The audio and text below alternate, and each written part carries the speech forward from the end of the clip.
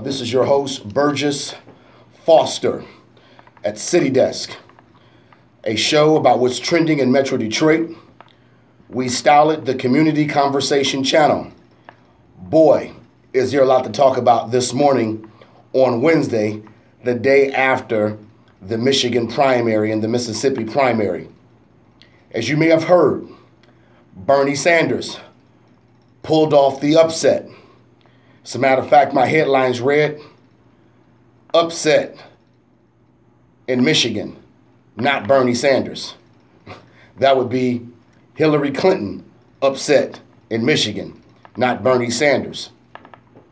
She did win Mississippi quite handily, though. I mean, she actually gave him a shellacking, to be quite honest, down in Mississippi. I think she polled in almost 90% of the vote. I know it was over 80%. And it's amazing how the African-American vote has really been pivotal in the Secretary Clinton's campaign, without which she would not have been victorious in the South at all, especially South Carolina and Mississippi. And by the way, for some of you out there who may not know your history or your African-American history, Mississippi and South Carolina were two states during Reconstruction in which African Americans elected U.S. senators and congressmen directly after the Civil War, because those two states had a predominant number of African Americans living there. And we're seeing a little bit of percolation or a little bit of rising to the top of that historical fact still lingering in that area of the Southeast United States. So what does this basically mean going forward? Well, I'll tell you what it means. It means that Hillary Clinton does not have a lock on the nomination. She does not have a lock on the nomination. What does it mean for Bernie Sanders? It means he's alive. It means he's fighting for another political day. It also means that on the next upcoming primary for states that have not voted yet, that is quite possible that he could be edging up not only into single digits, which he is now. Hillary Clinton was leading by double digits. She's no longer leading, according to polls, by double digits any longer. It could be that Bernie Sanders could forge ahead. It would be interesting to see in August if they're willing to work together, and they should be, because it would really be a travesty, and I believe that the Republicans could actually win without both of them being on the same team. In other words, if Bernie Sanders won and if Hillary Clinton did not take the vice presidential nod, it would cause her constituency, her followers, not to come out to the polls. It could collapse Bernie Sanders' campaign into a loss in the presidential election and the general election. And similarly, as my algebra instructor used to say, the same thing could happen for Hillary Clinton.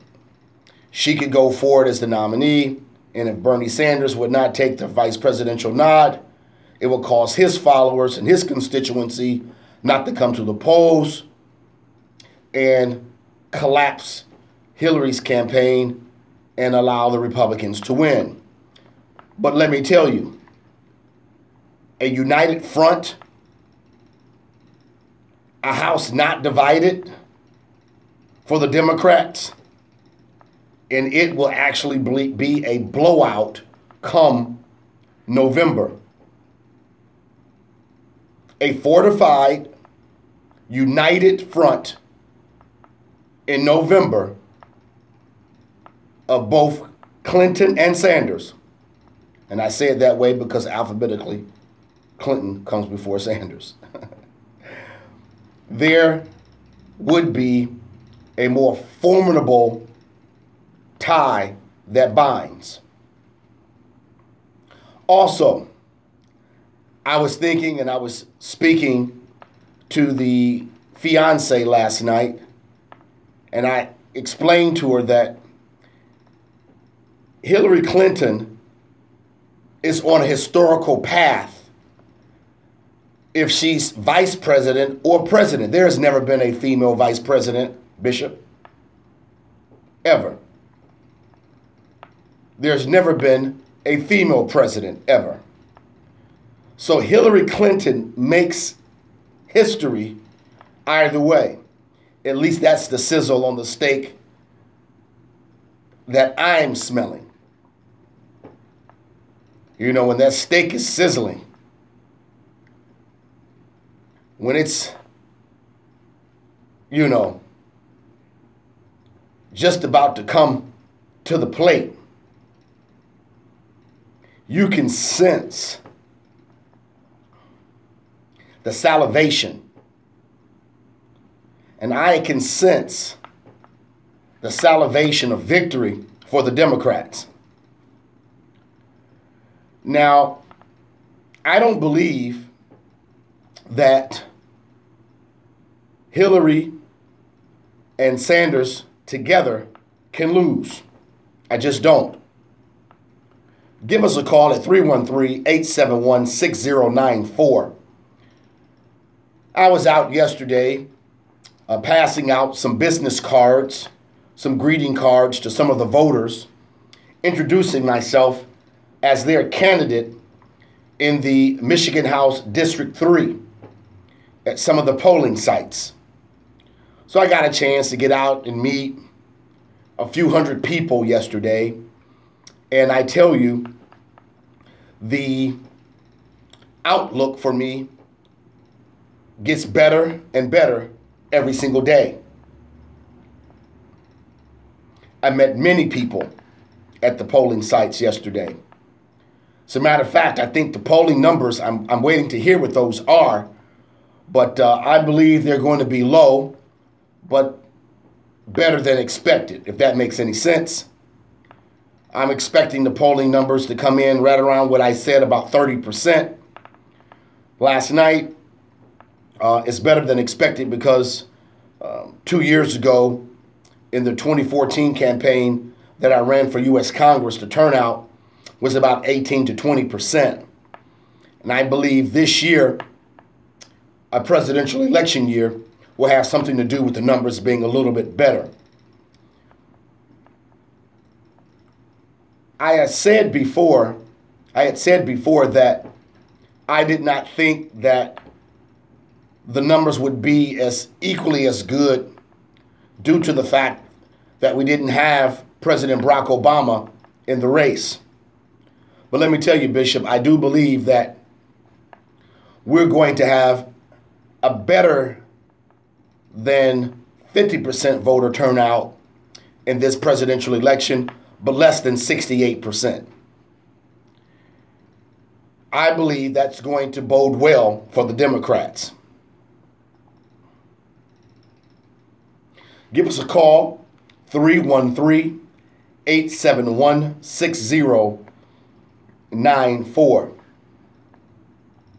You know, there's a big need for increased funding in faith-based organizations. Remember, at one time, prior to 2000, prior to George Bush Jr. getting in office, churches really couldn't apply for federal grant funding because it was seen as a overreach in the separation of church and state. But when President Bush got in, he increased funding for faith-based organizations, and I think rightfully so.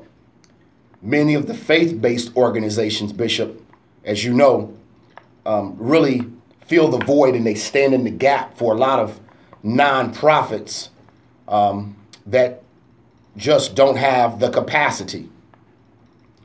They stand in the gap for the corporations whose mission doesn't align with greater social responsibility. That's one of the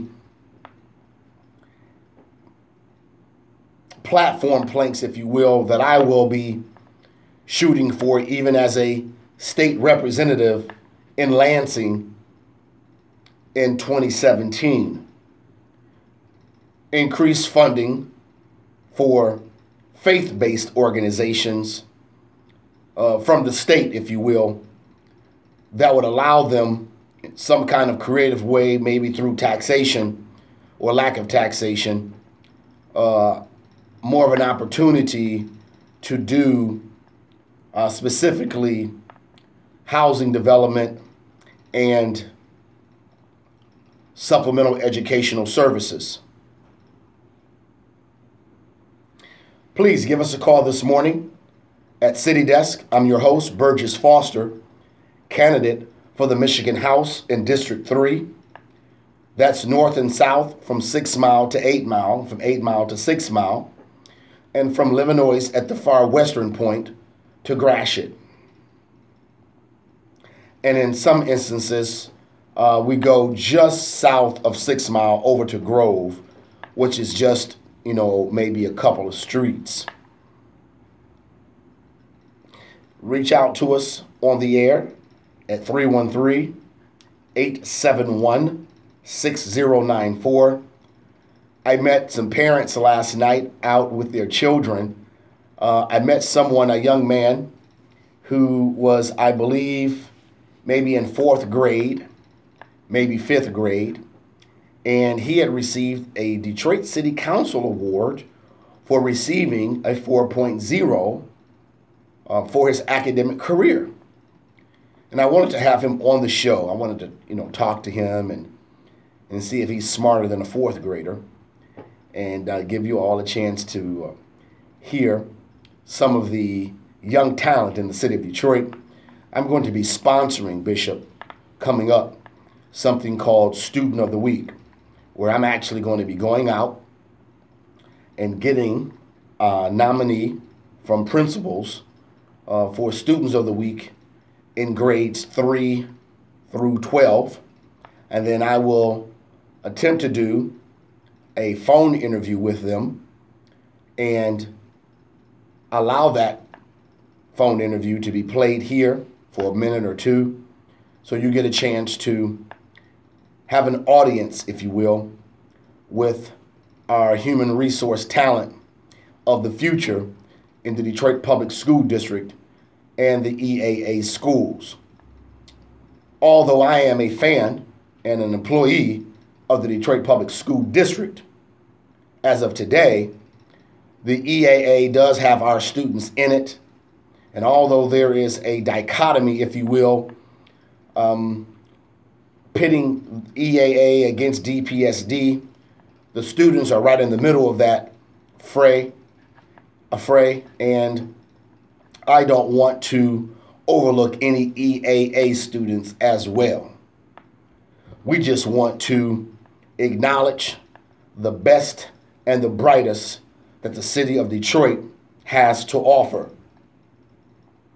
And so I got a chance to meet some wonderful, amazing parents that were bringing their children out to the polling sites. I was so pleased, well pleased, as the Lord says, with these parents, Bishop.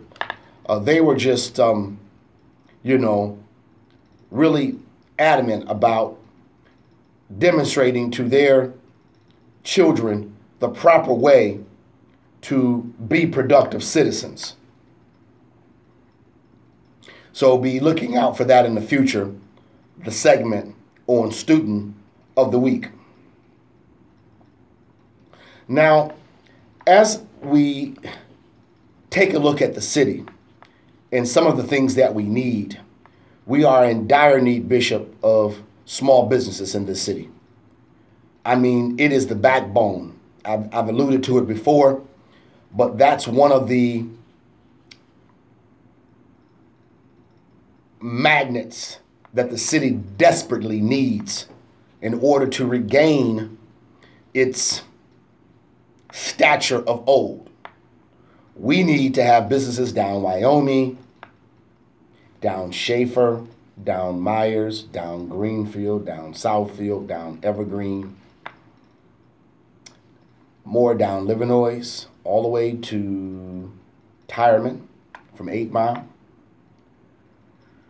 down to Quinder, down Mound, down Ryan, down Sherwood, down Van Dyke, and down Gratiot.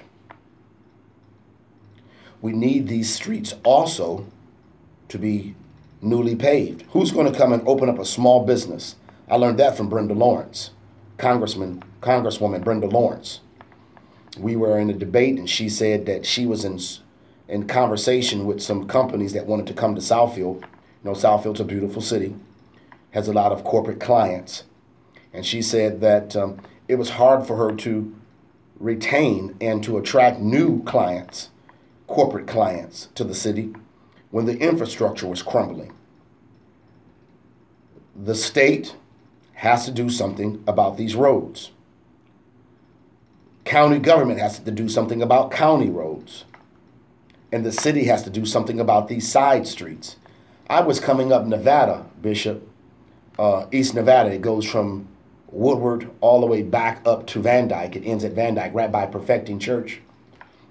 And let me tell you, the portion between I-75 going westward, just up to Woodward, is as if you were in Beirut and you had cluster bombs going off everywhere. I mean, your car could actually disappear. We need to do something about these roads, county, city, and state. We need to get together, pool the money together, actually, which would be a smart thing to do, and work together systematically and have these civil engineers carve out a way, especially side streets that go from Woodward to Van Dyke. Nevada has to be redone. It has to be. Nevada has to be done. And if I'm not mistaken, Nevada is a city road, a city street. You know, if it's a city street, then it needs to be fixed by the city. If it's a county road, it needs to be fixed by the county. If it's a state road, it needs to be fixed by the state. So we need to do something about these roads, because we can't attract the small businesses, Bishop, to the city of Detroit without the infrastructure being fixed. It's like putting the cart before the horse. Nobody wants to come out